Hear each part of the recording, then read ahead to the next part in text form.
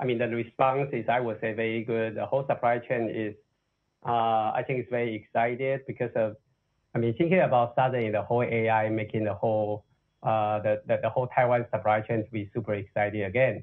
And if you look at what happened in Taiwan in the past 2 years, I mean, economy is booming, a lot of the, I mean, investments coming, and a lot of tech demanding is also very strong. So you look at TAIEX, it's actually a very good indication. So in general, I would say Taiwan economy is good, and the whole tech continue to drive the economic growth. Yeah. Right.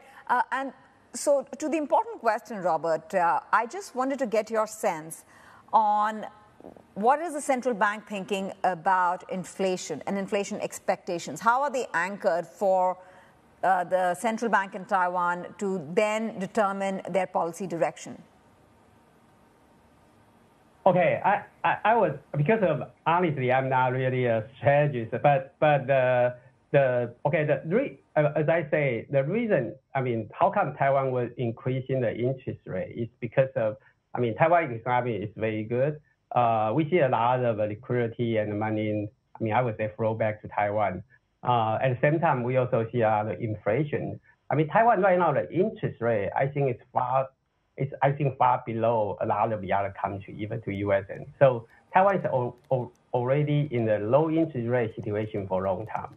But I mean, but because of, I would say, because of the whole economic situation driving, they kind of want to control I mean, to have overheat situation. Yeah. No, I understand that macro policy is not your mandate. So let's get to what you are interested in talking about, which is essentially the chip supply chain and what have you. What's your own sense on the AI boom that we are seeing, and whether or not Taiwanese companies, especially the likes of TSMC, Hon, High Precision, and the likes, can really catch up to the kind of valuations, sky-high valuations that US chip businesses are trading at right now? Yeah, okay. I would say we are very excited on the whole AI supply chain. The reason, because of the whole Taiwan, we built in a very complete computing supply chain since 1980 when PC started booming. So if you look at right now, the whole global, no matter, I mean, anyone else come out with any solution. I mean, in the AI side, we know we have the biggest graphic chip guys. We have a bunch of the other, I mean, CPU guys. We have a lot of the other cloud service provider guys. They all want to develop in their chip. They also want to develop in their solution. They also want to do their system. And where is the place they can go? It's definitely Taiwan. I mean, in Taiwan, they can co-work with some of we call IP company, IC design company. They foundry at the biggest, foundry company in Taiwan. Everyone knows TSM.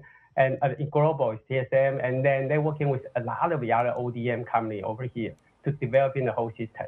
And when they come out with even need to big upgrade on a lot of the other components, I mean, Taiwan is in a place they can very instantly to taking care of all of this.